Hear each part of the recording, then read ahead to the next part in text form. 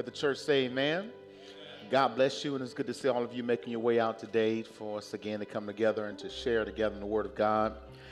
It's our focus that we put an emphasis on rooted as pertains to us being ready concerning the Word, for us to be observant, being obedient, that brings forth transformation.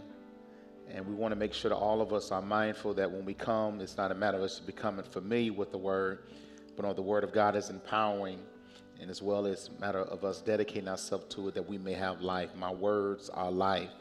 And I thank you for your presence, and I pray that you continue to share with others in your home, that Bible study become a focal point. This month is Back to Church Month. We're back to Sunday school, we're back to Bible class, we're back to church, and I encourage you on this Sunday as we acknowledge back to church that we're mindful that we're called to be disciples, and it's our obligation for us to let our light shine and to share with others. Ye are the salt of the earth. So please, sir, please, ma'am, start at home first. Invite your loved ones, family, friends, co-workers to come with you, share and worship, that you may be an influence in someone else's life. They may have a closer walk with Jesus. Amen. We want to ask for your prayers tonight. We have a prayer request for Deaconess Betty Cooper. She was here this morning in Bible class, and I understand now she's been hospitalized. And so let's be mindful to pray for Deacon Cooper as well, as I know he's there taking care of his wife. So many other names we know we can call, but let's be specific tonight for requests of that family. Let's whisper a prayer. Father God, thank you again for this privilege you have granted us to come into this place again, to come into the homes of others, be it by tablets, computers, phones, wherever they may be, to share, to encourage, to enlighten, to remind us, Lord God, of what your word says concerning your will for our life. I pray, Lord God, that we are receptive, that we hear your spirit, that will allow you to be the teacher ultimately, that we will hear your voice and move forward and grow thereby. We thank you for our church family. We thank you for the interest and the concern and love you've placed in the hearts of your believers to come and to draw closer to you, that we can be more impactful, we can be more powerful, and allow our witness to be greater in this community and abroad. Just ask that you bless the time that we share. In Jesus' humble name we pray. Amen. All right, so we're talking about discerning the voice of God, discerning the voice of God. And really, that's been our goal, really, to introduce or to make us more acquainted with God, the Holy Spirit. But we know that it's not a cookie-cutter experience. There are many ways in which we communicate with God. And ultimately, many of us have some questions at times of how to discern voices. And I want to kind of pinpoint on that because it's God's voice, it's the devil, and you got a voice too. And oftentimes, our voice can be more of our interest because it's for our better interest. So we make it that it's God that's speaking, or this is what God wants for me. But if it's God's will over our will, we have to be clear in discerning his will, because it's his will primarily that's going to work in the end. Man has his way, but God's way and plan will prevail. And so I want to make sure we spend some time, because most people who come into the church struggle with, how do I know what God wants me to do? How do I know that this is the Lord speaking to me when my mind changes, my vision changes, my perception changes? How do I know I can key in on this particular thing that I'm hearing or I want to do and know this is the will of God for me? And it's tricky. And I'm going to try to get to that a little later about just a matter of us growing and walking with God, why it's important to make some definite steps along the journey, that you don't rush your prayer, you don't get ahead of God, and you trust the timing in the middle. All of us are developing, all of us are growing, and none of us are where we were on yesterday or last week or year, because you can't turn back the hands of time. And so that means that it's a point of growth, and sometimes even in the dead spaces, God is still allowing us to develop, to be prepared for what he has in our future. So I want to start tonight in the 16th chapter of the book of Matthew, and I want to pinpoint this clear distinction of voices. I want us to make a clear distinction on your voices. And while you're working on that, y'all going to see me wearing some colorful shirts. I'm trying to get my Miami Vice on. trying to get my, my Florida feel, you know. It's different when you're a kid growing up and you watching the stuff on TV and then you actually live there. I understand now, got to get something that you can breathe in. Amen. So don't be laughing at me at my colors, all right? I'm trying to get my Tommy Bahama on. Amen. Matthew chapter 16. I got a reader? Amen. You a reader tonight? You going to read the Word of God? Help me read the Word of God. We're going to start at chapter 16 and verse 13 and following. I want you to watch how he has it. I want to show you how it transitioned and how voices are impactful in our decision making and our perceptions. All right. So in the 16th chapter of Matthew, this famous text, one of my favorite church anniversary texts, and we get to verse 18, and we talk about, upon this rock, I'm going to build my church. Right? We know that part. But let's make sure we watch what happens in this particular passage of this conversation with Jesus in his own. And within his own camp, I want you to see how quickly voices can allow us to get off path when we don't discern what the will of God is. Verse 13, if you don't mind reading, I'm going to do a little commentary in between, and then we'll move forward. Thank you. When Jesus came into the region of Caesarea Philippi, he asked his disciples, saying, "Who do men say that I, the Son of Man, am?" So they said, "Some say John the Baptist, some Elijah, and other Jeremiah, or one of the prophets." He said to them, "But who do you say that I am?" Simon Peter answered and said, "You are the Christ, the Son of the living God." Jesus answered and said to him, "Blessed are you, Simon Bar-Jonah, for flesh and blood has not revealed this to you, but my Father who is in heaven. And I also say to you that you are Peter, and on this rock I will build my church, and the gates of Hades shall not prevail against it. And I will give you the keys of the kingdom of heaven, and whatever you bind on earth will be bound in heaven, and whatever you loose on earth will be loosed in heaven." Then he commanded his disciples that they should tell no one that he was Jesus the Christ. All right. So now let's rewind it back. Verse 13. Jesus has a personal conversation with who? The people who follow him. His 12 and inner circle that has watched him feed the hungry, heal the sick, raise the dead, perform miracles. He gives a personal survey among them. I need for you to help me so I can have a better perception about ministry. And I'm asking you as members, you go out and ask folks, I want you to tell me how you see Piney Grove, right? He says, first question, I want you to tell me what the hood got to say. He starts then, you tell me what they saying in the streets about me. That's what verse 13 says. Whom do men say that I am? They report back and say, well, some people say they think you John the Baptist. Some people say they believe that you Elijah come back from the dead. Some people think that you are the old prophet Jeremiah. Oh, that's what they got to say? All right. Now he turns it in the inner circle and say, now that's what they got to say about me. But who do you say, church, that I am? It's become a very personal question, and many of us in the room, if we pass the mic, many of us will echo what we hear because many of us may not have the right answer. Because we ourselves, who have been here for the majority of our life, are not clear on who is Jesus Christ.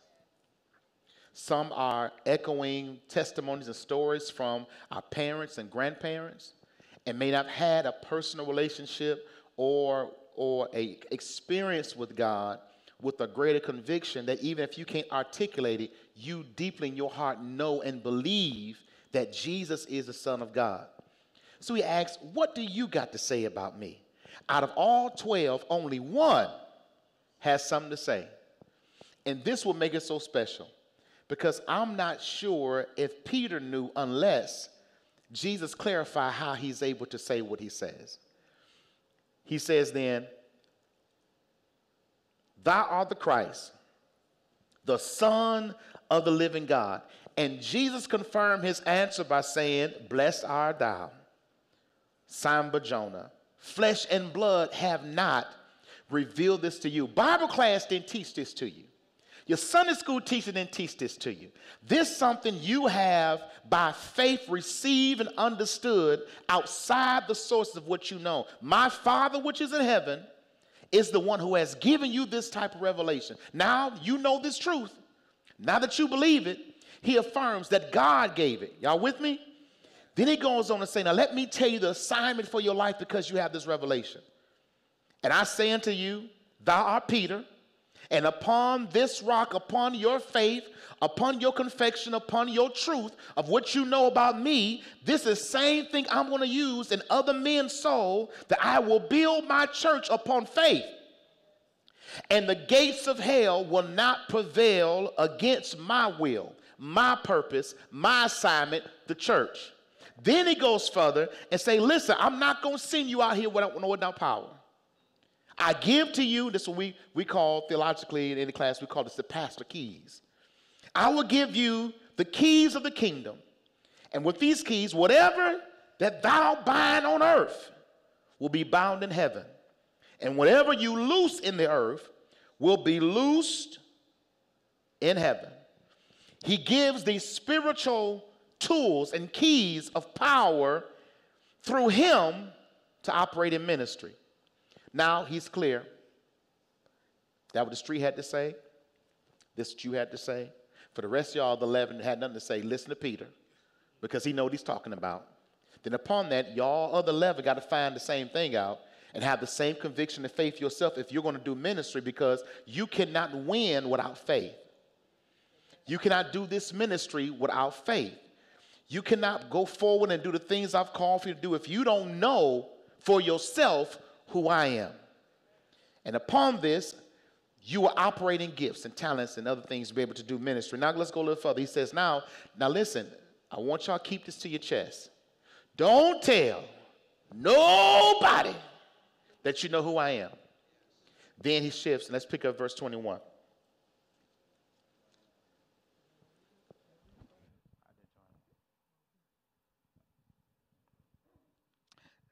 From that time, Jesus began to show his disciples that he must go to Jerusalem and suffer many things from the elder and chief priests and scribes, and be killed, and be raised the third day. Now he clarifies, this what you need to know concerning God's will of how this is to come. And this ain't no cookie cutter story of how you want to go. This is, in fact, what must be happening according to the gospel, according to the scriptures, according to the prophecies of the Messiah coming. It must happen this way. I must be taken. I must be tried. I must be betrayed. I must be killed and raised the third day. And then what they say, verse 22. Then Peter took him aside and began to rebuke him, saying, far from it, you Lord, this shall not happen to you. But he turned and said to Peter, get behind me, Satan. You are an offense to me, for you are not mindful of the things of God, but the things of men. Then Jesus said to his disciples, if anyone desire to come after me, let him deny himself, take up his cross, and follow me. For whoever desires to save his life will lose it. But whoever loses his life for my sake will find it. For what profit it is to a man if he gain the whole world, and loses his own soul? What shall a man give in exchange for his soul? All right, right there. Let's stop and let's rewind back. So now Jesus tells him, don't tell no one that you know I am Jesus Christ. Then be clear of how I must be sacrificed for this to happen. Then he goes on to a personal conversation, because Peter can't take the truth. He's pulled him aside because of his own personal interests, his own personal desires, that now is not reflective to the perfect will of God. And he tells Jesus, no, you can't do that. No, Jesus, we've been out here in these streets. We've been riding together, man. You know, I love you, man. I ain't let nobody do no harm to you. You can't what? You gonna die. They gonna kill you. Who gonna kill you? I'm ready. I'm packing. You know what I'm saying? Peter the one you want riding with you. Y'all playing. But you need somebody. They got your back. They ain't playing. You run up on me the wrong way. Y'all ain't talking to me tonight. Y'all too quiet. You know what I'm saying? I said it last week. Try Jesus. Don't try me. Jesus, I got your back. He comes straight out with his personal desire, view, and perspective. And Jesus says to him, not Peter, but he speaks to the spirit in Peter. He says, Satan, get behind me. He says, you are an offense to me. Wait a minute, I love you, Jesus. What do you mean? This is the warning I'm trying to say to us about voices, because many of us will always take our friends, loved ones, and family voice over their interest and concern for your betterment versus the will of God for you. And we give them that space because they love me. They care for me. They want the best for me. And you will allow their voice to rise above the voice that God is actually saying to you, because that's a comfortable voice, but it's a compromised voice. And the only thing that makes a difference in this text is Jesus calls out a name that's not seen in the room. He doesn't say to Peter, no, man, you know, you understand. No. He says, no, Satan.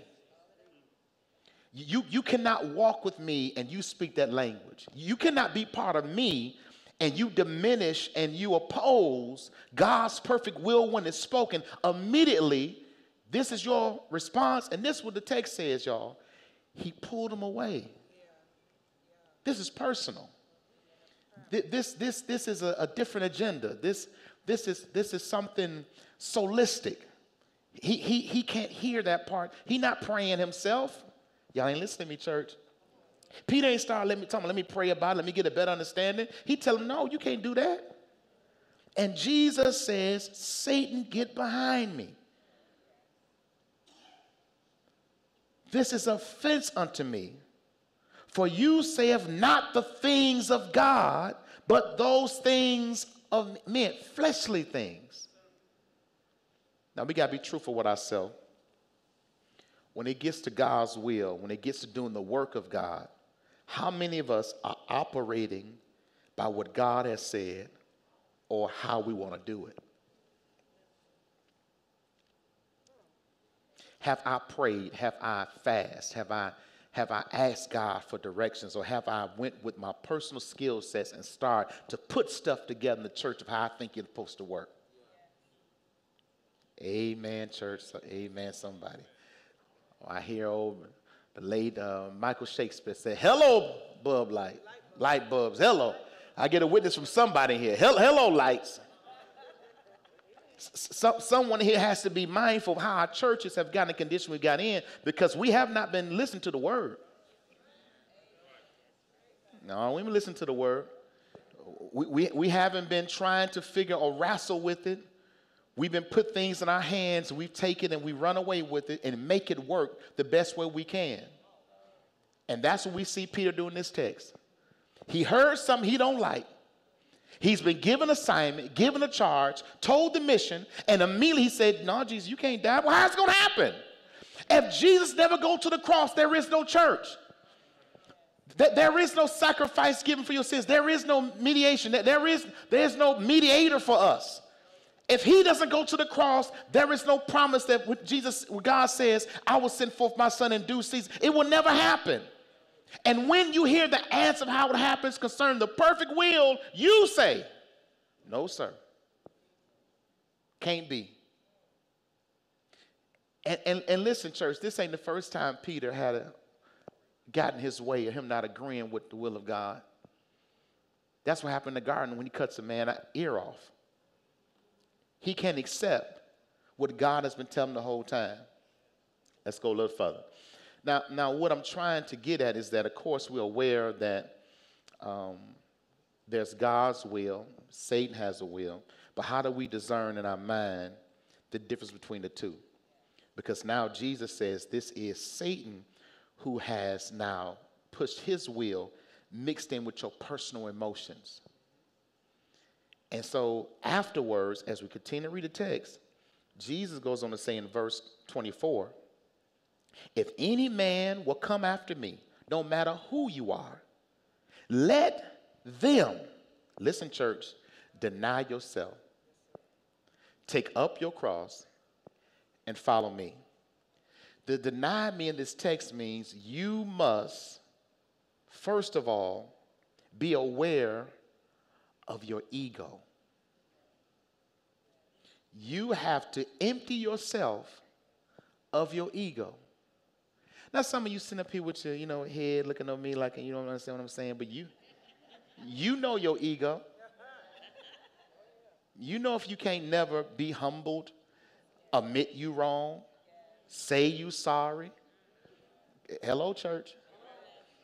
You know that when you get in some kind of mood, you don't want to be bothered, and just don't say nothing to me, and you just sit in your mess anyway, and you know you're wrong, but I just want to be mad. Come on, church, come on. He says, if anyone wants to follow me, you say you saved, you say you're a Christian, you have to govern your own capacity by what is going on inside of you, not what's going on outside of you. You must deny yourself, which also means you must empty yourself. Growing up at the house, my mama at home probably watching, and I used to crack jokes all the time about me thinking she was talking to me. But I found out when I was growing up, I'm an 80s baby, we had to wash dishes. We didn't have dishwashers. Nobody in my hood had dishwashers, right? Even right now, our dishwasher had broken. I told Sister myself, I'm not fixing because these kids is lazy. They got to learn how to wash dishes, dry them, and put them up, right? So we have the privilege that we could take our dishes and dump it off. But growing up, Mama washed the dishes at the sink. And I would hear her talk, and I would go out, Mom, you called me? No, I ain't called you. Mom, you called? No, I ain't called you. And I figured out that Mama was praying out loud. Now, many of us, we may pray, Our Father which art in heaven. Many of us may pray to the God of Abraham, Isaac, and Jacob. And some of us just talk to him. I got a few witnesses in here, and we talk to him like we need him. So I keep walking around. I said, that's what it is. Mama was talking to the Lord. And I figured this out. Some of us need to learn how to talk to ourselves. Because if we would talk to ourselves more, you will stop putting yourself in positions when you compromise your witness. If you're going to deny yourself, you're going to govern who you are, how you behave, how you present yourself. Some of us got to get back to, say, no, I ain't going to do it. I'm going to let it go. You know what? I want to make this phone call, but I ain't going to make it. Now, I see this text message, and I'm about to tell them how I really feel, but no, I ain't going to say that. I saw the post. You put my name, you tagged me in it, you're calling me out. Y'all ain't talking to me tonight. Y'all too quiet. But I'm gonna tell myself, I'm trying to deny myself because my ego say you ain't gonna talk to me any kind of way. In these social media streets, I'm coming for you. You didn't call me out, right? But I'm denying myself. I'm wrestling innerly with my ego because as a Christian, it's the first thing Jesus says you have to do. Which says to me that he was addressing what was going on inside of Peter, because Peter's ego was saying, no, you can't die. But it's not your will, Peter. It's God's will. And God's way says anyone who's after me first must deny your ego. Now, how you going to deny the ego is that you have to be aware of your ego. So I've learned over the years, Deacon Covington, that there's some phone calls I don't need to respond back to until I get my spirit right. Y'all ain't talking to me tonight. I'm trying to talk to you. I'm in the text, but you ain't helping me. You want to figure out how God's going to speak to you. First of all, stop long enough to get your spirit right, because if you off, you can't hear him. And if you're not settled, when you know God telling you, still won't say it right because your spirit ain't settled yet. So you'll still say the right thing the wrong way. I'm just trying to yell at you. I want to get your attention tonight. I don't want nobody to go to sleep on me. He says, first of all, Jesus says, you must deny yourself, which means self-denial and self-emptying. Now I want to say this part because I got my brother Massey here, and you work out. And you know, discipline doesn't start when you get to the gym. It's a whole prep process. I've been trying, Deacon, I've been trying, man, for about 5 years now to get to the gym. I didn't waste a whole lot of money, Doc. A whole lot of money. I've been drinking water, but I ain't made it there yet. I got up to a gallon a day, but I ain't made it yet. I moved on over and got me, what kind of water I started getting? No, ain't that one. No, ain't the name. It's the kind of water it is. Alkaline water. Trying to get my system together. You know, I start working. Then I said, no, I got the water going. Now I'm going to start working on these salads. Because at night, I got them wrong traits. Them Tillmans get big. I'm in them 40s, and I got to watch myself. So I'm trying not to do the snack and the ice cream at night. The last 3 nights, I've been tearing up this Bluebell because I ain't used to being around it. I'm trying to tell the Lord know I ain't lying. That Bluebell been calling me. That homemade vanilla and that butter pecan. God Almighty. Woo! The Lord know I'm trying. I'm denying myself. So I'm drinking my water. I'm eating my salads. But I ain't doing no walking. I ain't made it around the block. They got a whole workout system across the street for $1. I done lost hundreds of dollars not going to the gym. This $1 go across the street. But I'm working on the denial, y'all. And it's starting to mind. It's starting to mind. I'm denying myself. I'm trying to get my mind right. I'm trying to get in the right space. I'm trying to get the motivation. I'm trying to get there. But listen, I can't do it if I'm telling myself, no, I'm all right. Just a few pounds here. And no, come on, let's keep it real. I can't get there. I'm saying, no, well, I went to the doctor. My physical was straight. I'll never get there because I keep giving myself a pass on how I'm governing myself, and I'm out of order. Sister Tillman said, I want you to go with me. I got to get me some Florida clothes.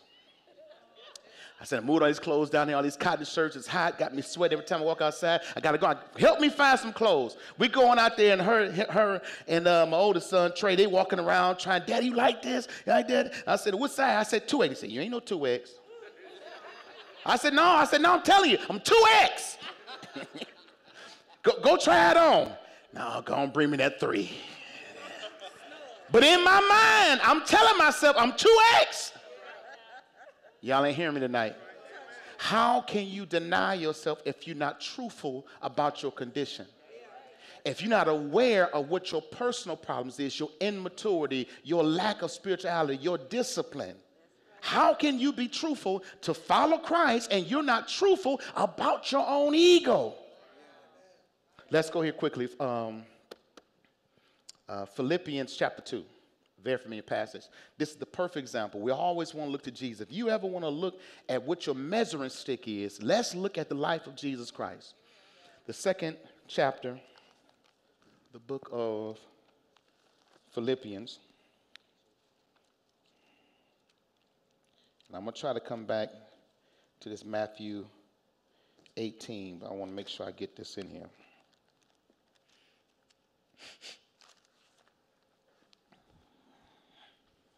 Oh, thank you, Sister Stillman. Appreciate that. That was in 18, right? That's what it was. Are y'all there? Yes. All right, so 2nd book, verse 7 and 8. But made himself of no reputation. He took upon him the form of a servant and was made in the likeness of men.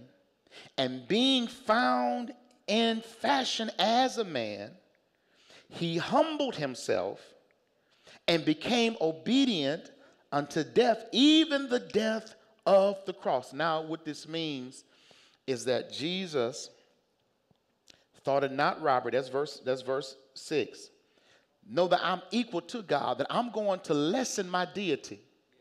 I'm going to come down to earth and not make it about me. I'm going to go in disguise. I'm going to be born in human flesh. I'm not going to allow my godliness to interfere with my human experience. And you know, some of us can't do that because we go anywhere. We got to let folks know. You know, I got so-and-so certification. Y'all ain't talking to me. I got so-and-so years on the job. Y'all ain't talking to me. You're going to qualify yourself first. With no reputation, he comes in the earth and he fashions himself as what he has created as a man. And the Bible says he humbled himself and became obedient unto death, what was the ultimate cause and purpose of his mission and the death of the cross. Dying on a tree, according to the Bible, was a death of a curse. Curse is the man who hangs on a tree. So he came not only as man, of which he formed, he operated in the capacity of a servant who was lower in society, and he took on the embarrassment of dying as a cursed man for our sins, because he himself was God. Now, if God can do all of that, what does that say about our ego? When you say what you ain't gonna take, what you ain't gonna do, where you gonna go? But how are you gonna be a Christian without a reflection of your ego blocking God's will? So I know some of us are quiet tonight because you're wrestling with it. And that's why I don't mind in Bible classes reading the Bible so you can wrestle with what the text says. He says, first, you must deny yourself. Then he says, pick up your cross. Now, the cross in the text, brothers and sisters, is a matter of us understanding all of us has an assigned discomfort and challenge in your life. I don't know what your cross is. You don't know what my cross is. But Jesus' cross was Calvary. He says, now, as you see me in this position, in many ways seemingly be compromised, you have one as well. But many of us want the Jesus, and we want the blessings, but we don't want to deal with our behavior, our mindset, our true character, and the burden you bear in reflection of who he is. That's tough. Because if you cannot understand your assignment to love and to forgive, how can you be a reflection of Jesus? I'm saved, I know I'm saved, but you're mean. I mean, you're real mean. You you're wicked.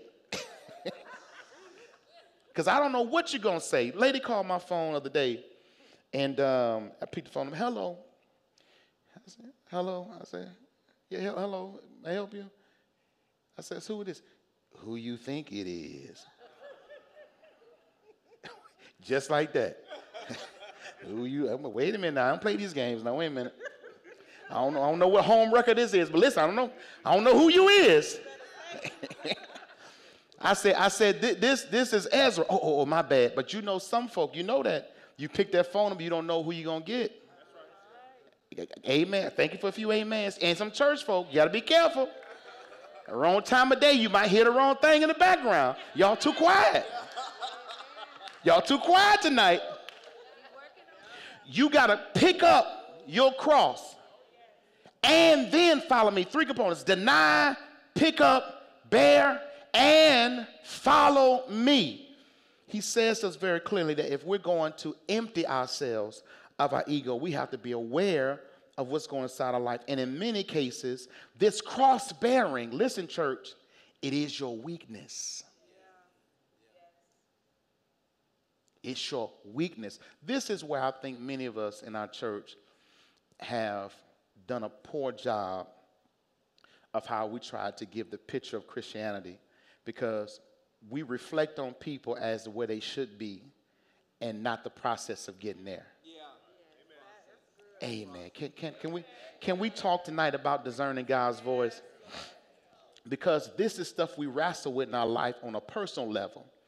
Because we don't walk around every day on Sunday morning high. Amen.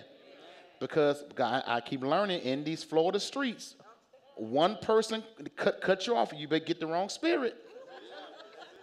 And you be on the news tomorrow night, it was a shootout. Something didn't happen, right? We got to be aware in this process of how things happen in time. And when people aren't there, they get confused sometimes. And that could be your weakness. You in the process of becoming.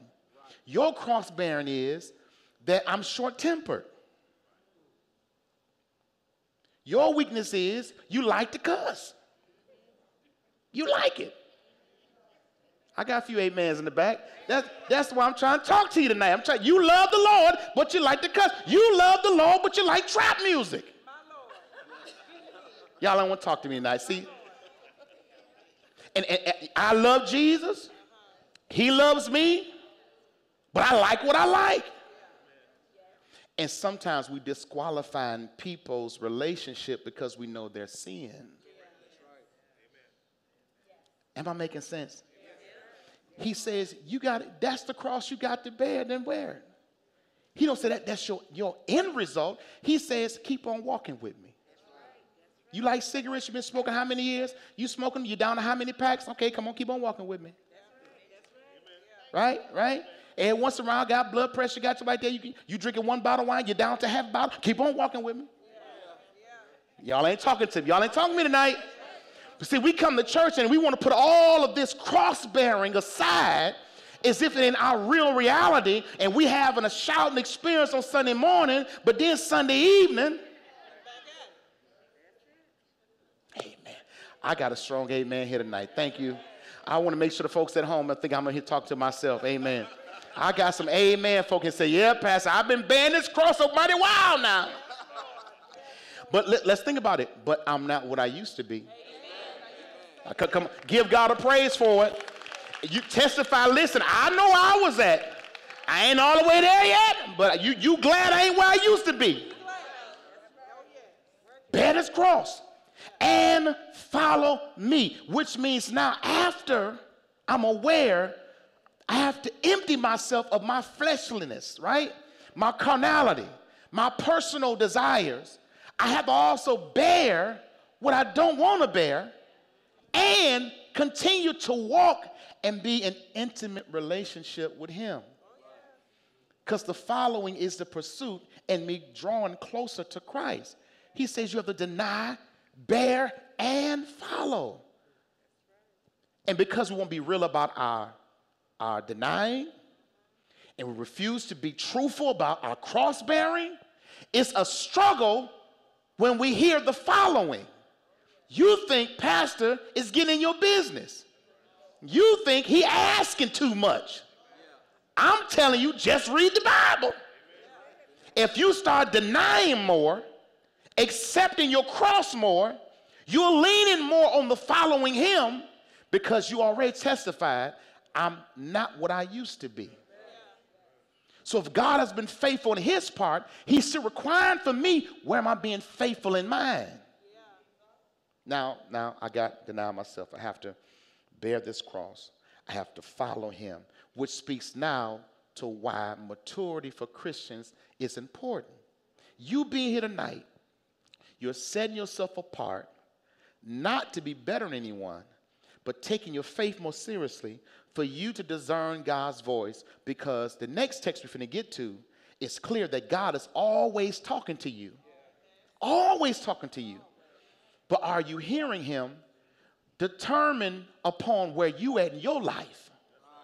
Because I'm speaking, but you have so much stuff occupied, you can't receive it. You got so much stuff you don't want to deal with, you can't accept it. But if you would unload yourself, empty yourself, be sincere, see God for real. If you would take on your assignment, take on your burden, take on your test, and continue to be more intimate with me, you will get a different result than what you're getting. Let's go to John chapter 10 and verse 27.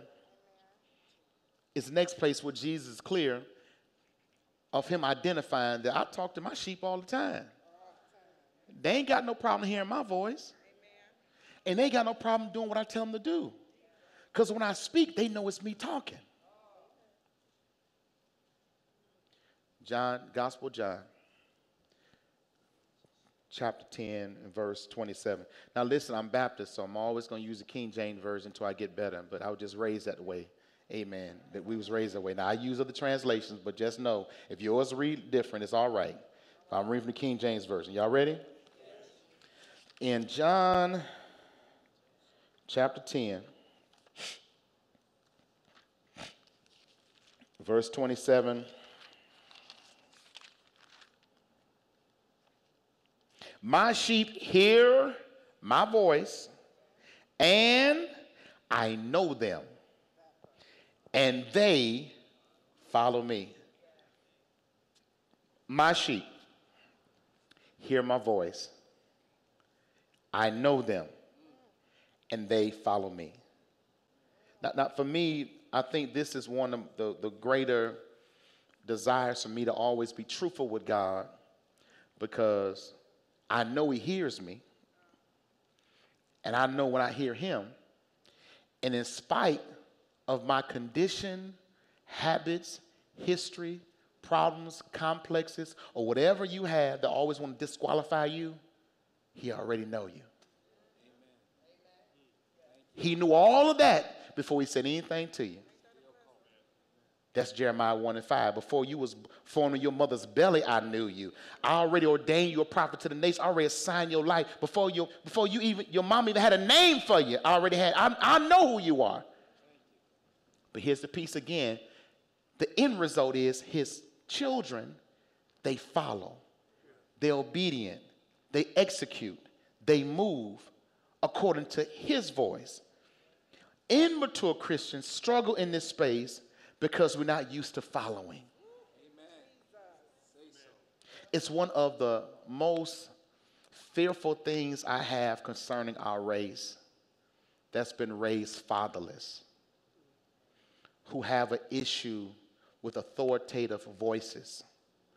Because you're not used to hearing or being chastised or being held accountable, you buck against it, even to the point of death, because you have never had any governance.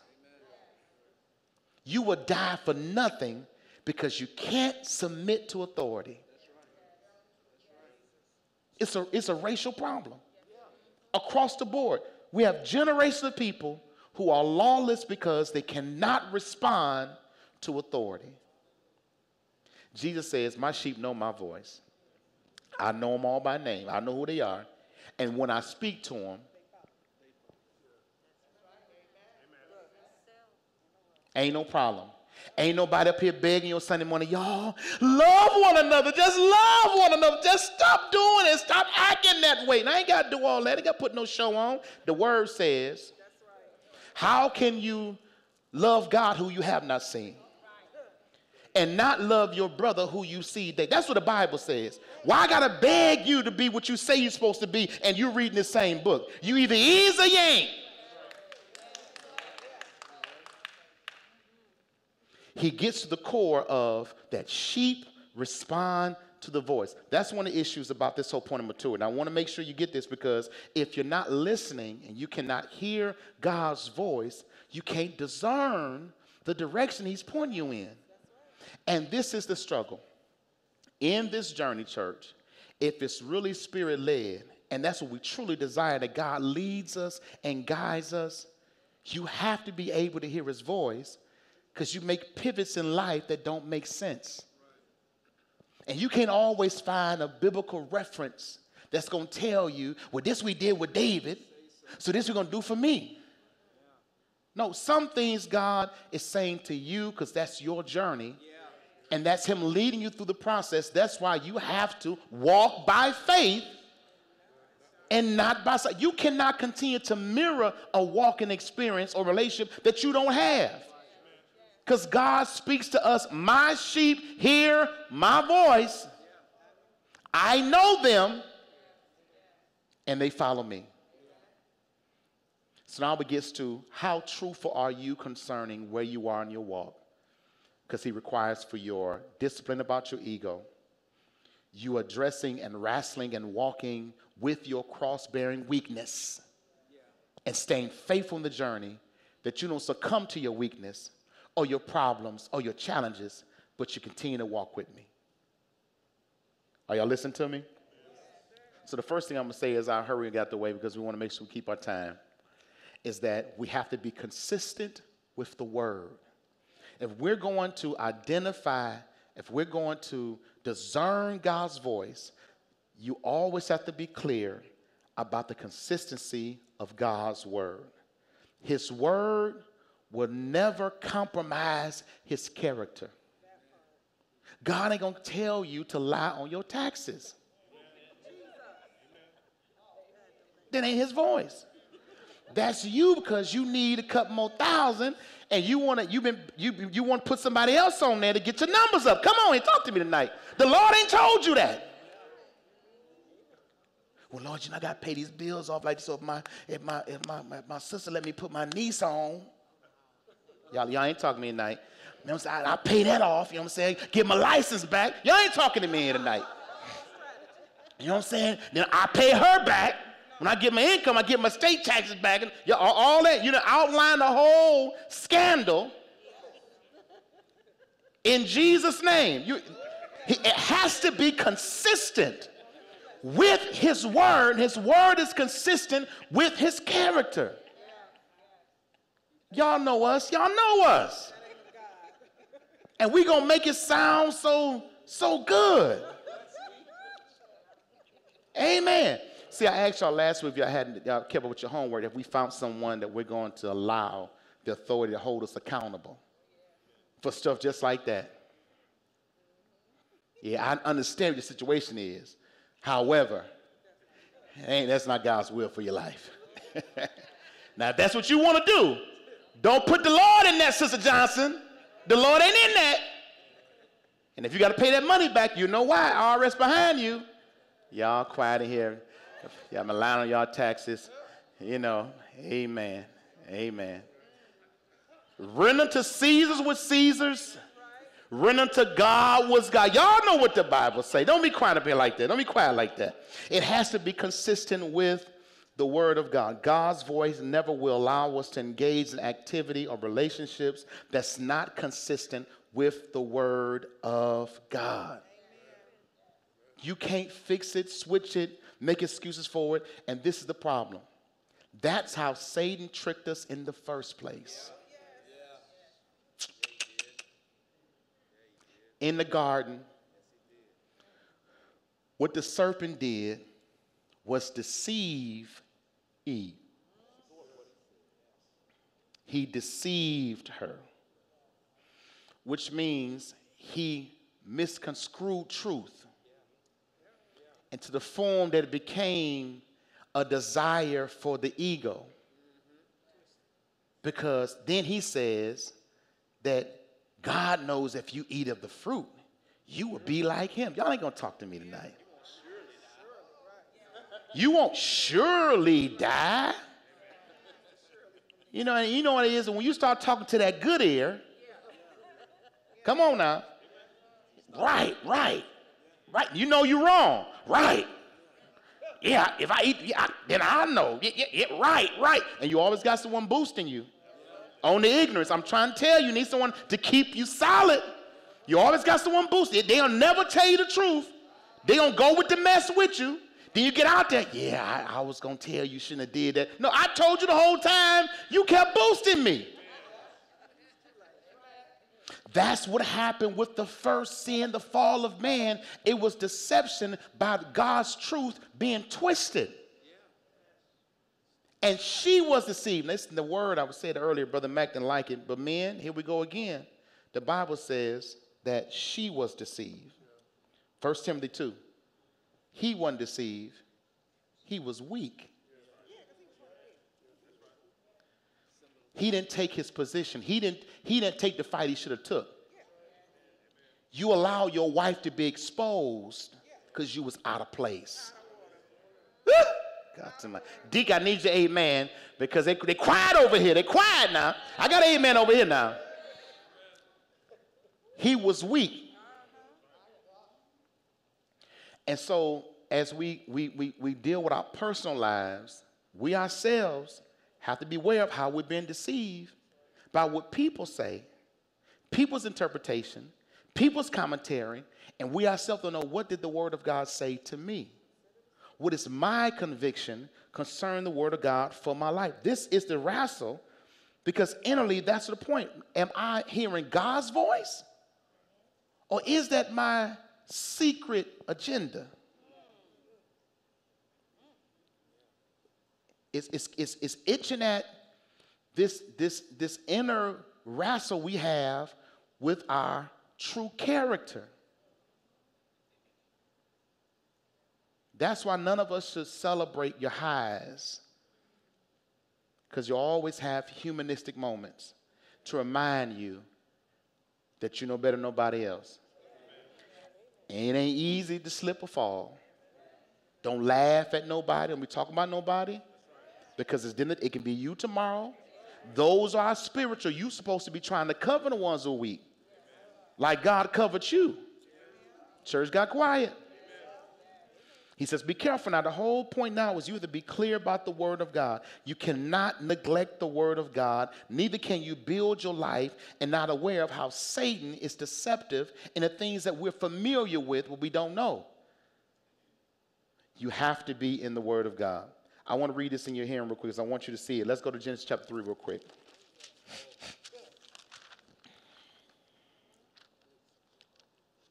Genesis chapter 3. The fall of man, how sin entered the world, how it separates us from the perfect will of God as pertains to the assignment for man. Verse 1. Now the serpent was more subtle than all the beasts of the field, which the Lord thy God made. And he said unto the woman, yea, hath God said, ye shall not eat of any fruit of the garden. This subtle talks about how Satan is, in his voice, he's a tempter, how he's crafty and sharp, and how he's wise, and how he deals, and cunning, and how he communicates, and how he uses his talents against us to get us off the will of God. And in this case, Eve was left subject because there was someone present that knew better that didn't play their part. For all of us in the room, we may not have people present to cover us, but we have the Word. The Word don't change. I don't know what translation you're using like that. The point is to declare the thought, but it doesn't change the truth. And the message, what it's saying, what it's requiring of you is for you to know he's requiring for you to have godly guidance. And that's why the book has to be essential to our walk. If you hear the Word of God, God expects for you to respond to what you hear. Not think it over, not pray about it, because it's a faith issue. You believe it or you don't. The voice of God will never exclude the facts of the principles of God's Word. Here's the endangerment. We don't know what the book says. So when you don't know, the Word of God says about your finances, you're not frugal or you're not disciplined in how you handle your finance. But pertaining to finance and pertaining to men, pertaining to fathers, he says if you don't leave your children an inheritance, you're worse than an infidel. You're worse than a sinner. You're worse than someone who doesn't even know God. Now, wait a minute. Lord, I'm trying to pay my bills. You tell me a man don't work, don't eat? I'm trying to keep my head above water. You talking about I got to be looking down the road another generation? Y'all not hearing me? But along with your responsibility and your headship as leader of your family also includes you looking at legacy. So while you good time Charlie on Saturday, you got to be thinking about grandkids ain't got here yet. I ain't got no amens. But when we don't know what the Word of God says about family, then we're not fighting trying to keep it. You ain't hearing me. I ain't talking about throwing blows. The curse of this chapter, when we get to the end of it, I'm finna hurry and got your way. Everybody leave this out. And God, we brought up in class, they talking about, my wife don't listen to nothing I say. I said, well, that's your problem. that's sure enough your problem. But that's a fight you gotta take, or a fight you haven't been fighting. So instead of you fighting and make sure you keep your house balanced, you've compromised, and now you want to make her do something that she ain't did the last 30 years. You lost that fight, that's right. Because it's your job for you to give headship to your family. God didn't say for her to do that. He said for you to do that. I can't say it enough. Let's get back to the text. So Jesus leaves off in the 18th chapter of Matthew. Verse 24. 16th chapter of Matthew. Verse 24. If any man come after me, he must deny himself. He must take up his cross, must follow me. And whosoever will save his life shall lose it.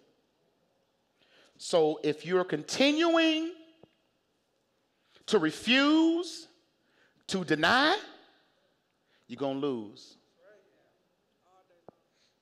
This is the same text. He goes from a revelation from heaven, from God himself, to the personal directions from Jesus as the assignment of their lives for them to go forward and to establish the church, to them understanding the call and the power, giving them his keys to the kingdom, to him now rebuking Jesus concerning the will for his life, to now him saying, listen, you cannot operate in the manner of talking like Satan. You have to get that out of you. You got to take up your cross. You got to follow me. And if you don't, verse 25, whoever try to save his life, you're going to lose it. And whoever loses his life for my sake shall find it. I don't know what God want me to do. What you holding on to then? God has an assignment for all our life. God has a purpose for our life. God has a plan for our life. God has a work for all our life. So what you have made your life that you're trying to hold on to, that you can't find your life in God. I've been coming to church all my life. I just don't know what God wants me to do. What you doing? What you trying to say that you can't find? He said right here.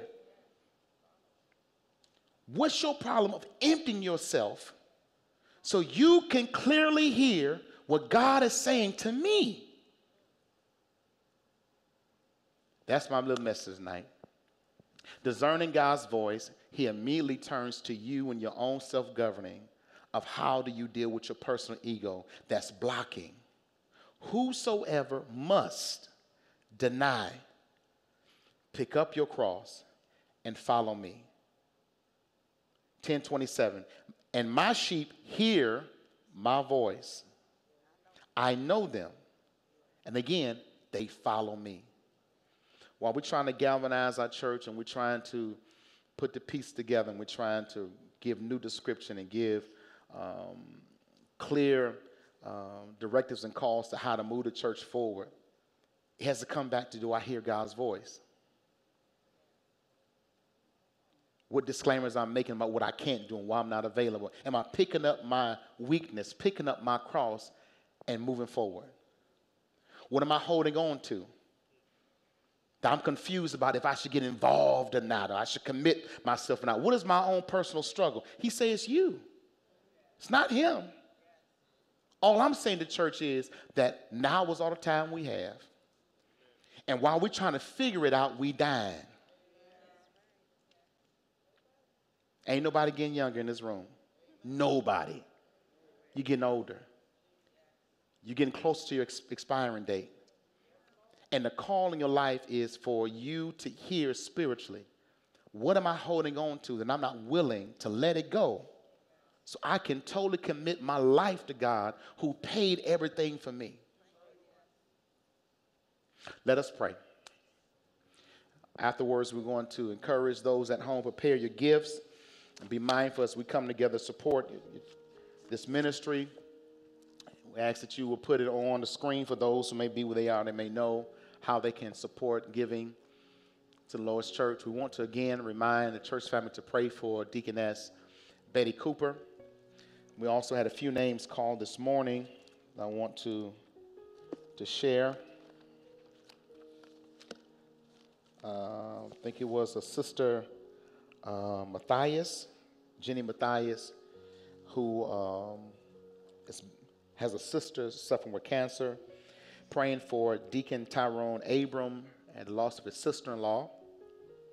Praying for Sister Betty Milton.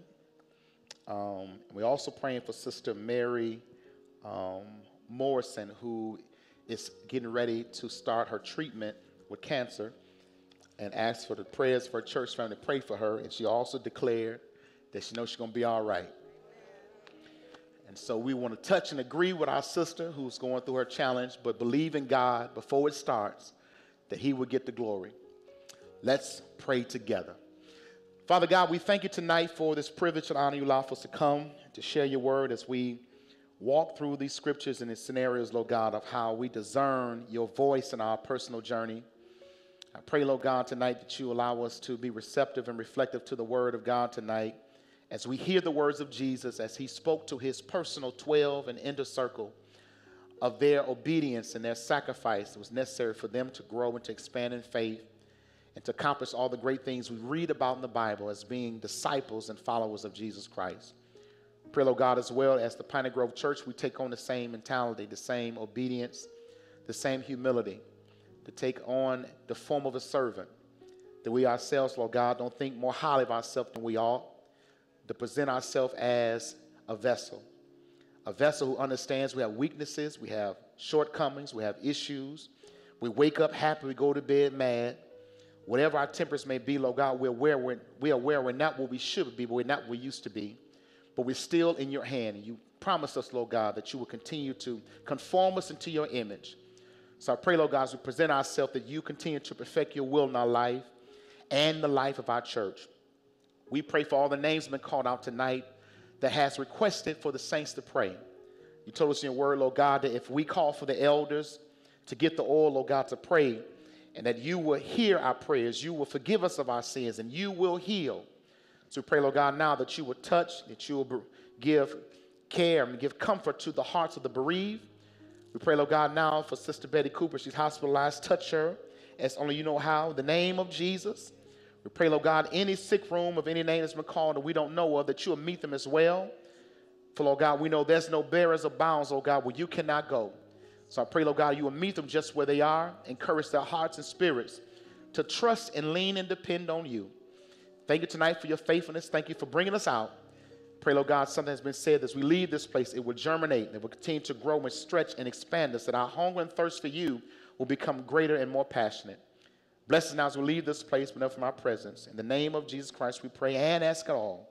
And all hearts to believe said, amen. God bless you. Thank you. We ask for the deacons to come at this time. We want to say to those who are watching, continue to encourage one another and to share with us. We'll be back next week as we continue our series on discerning the voice of God. God bless you. Have a good night.